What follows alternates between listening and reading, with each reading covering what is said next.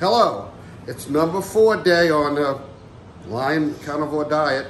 Doug Schmidt Porter, and I got a different shirt.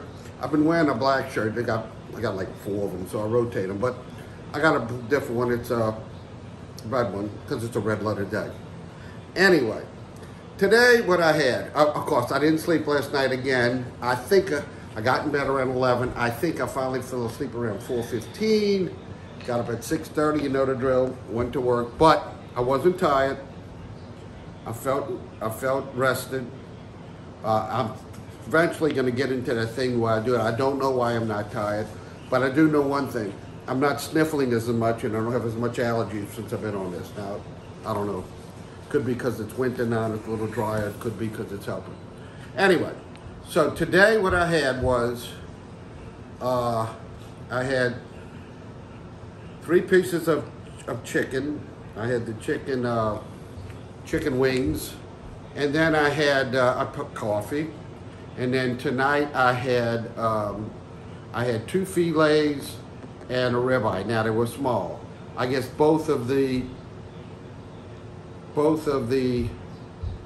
fillets probably came to 8 ounces maybe, and then the ribeye probably came to 7 ounces. So it wasn't that big, but it satiated me.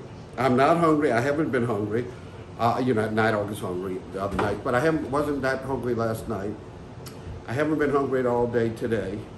I haven't weighed. I started at 259 point something. But anyway, I'm really having a good time with this. I feel full. I feel like a lot of energy. Now I know the diet just started and it could change and stuff. And everybody says, "Oh, it's wonderful. It's wonderful." Right now it's okay. I gave it a C-, a C+ before, probably it's a B- now. It's only been 4 days, so don't get excited.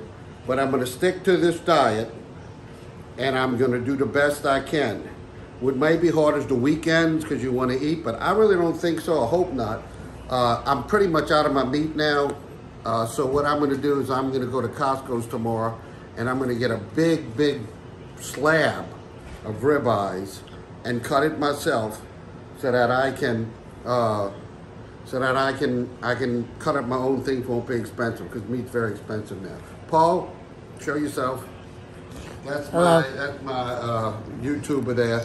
So that's basically it over and out. I'll give more details of what I've been doing in the past and everything. I know I was going to do that today, but this is just going to be an update. Over and out. Bye.